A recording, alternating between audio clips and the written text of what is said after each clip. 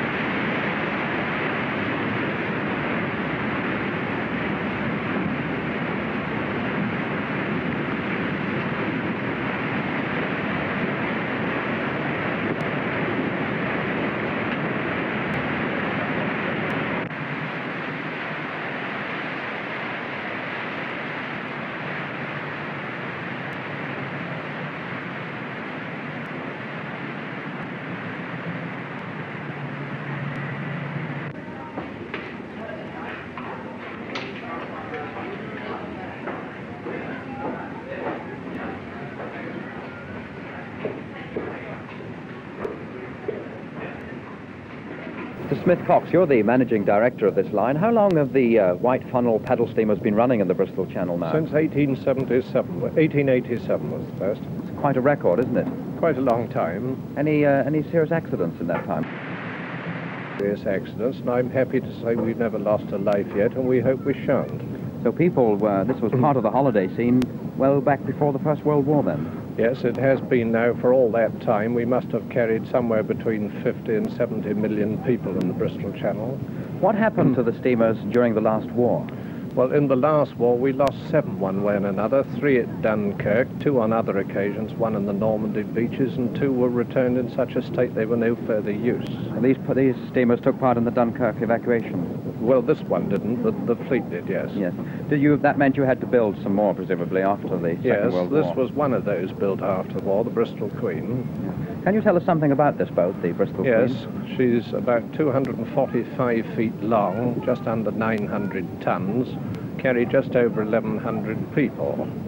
The maximum speed she ever achieved was 19.4 knots.